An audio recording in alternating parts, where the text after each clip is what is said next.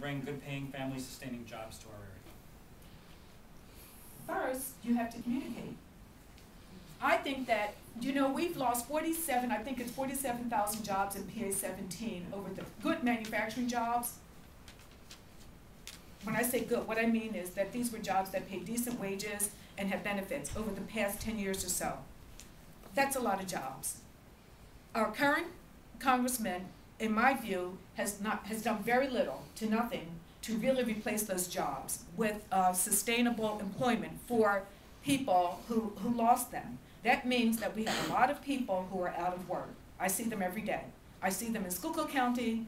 You may not see as many in Berks County, but I also know that they exist. I know they do. They exist all across PA 17. We need a job strategy. And you know what? You don't get anything, you will never get anything if you don't ask for it. And you need to be an advocate for the people you represent. Tim Holden, if you were an advocate for us, would actually have brought more jobs to our area.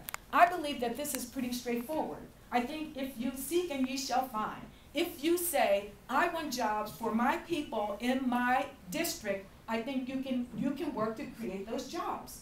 I think if you say, I don't want this company to leave, and I'm going to work with company X to make sure you don't leave, and I'm going to drive a hard bargain because I care about people and I care about families, I think you can make it work. But I also think you need to be able to have the ear of those in leadership positions in Washington who understand how to create jobs. I don't think one person can do it alone.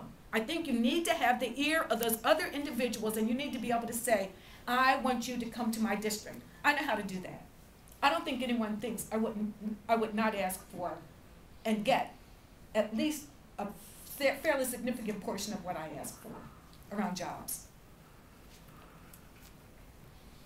What are your views on comprehensive immigration reform?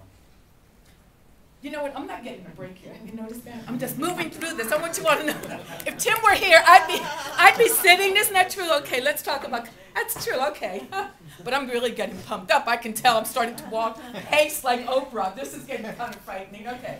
My views on comprehensive immigration reform. First of all, I know that Senator Schumer has a bill that is pending in the Senate. I need to look at that bill. I know that there is not a companion bill in the House. I want to know what it is that Senator Schumer is saying, but let me tell you what I think. I think that we need to look at amnesty for undocumented workers who are here under various circumstances. I cannot get down into the deep details, but I'm going to tell you the basic contours of what I believe. You know, because the fact is that if there are individuals who are here who are working, that means that there is a company that wanted to hire them and they're in that job.